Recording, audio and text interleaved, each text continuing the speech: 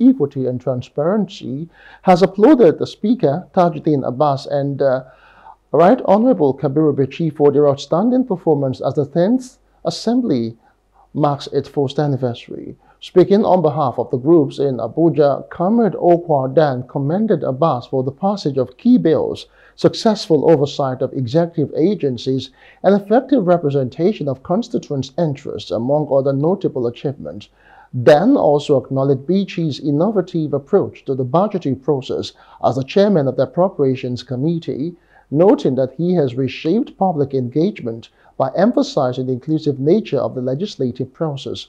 According to Dan, Abbas and Bichi have made significant strides in legislation, oversight and representation, aligning with the principles of democracy and the welfare of Nigerians.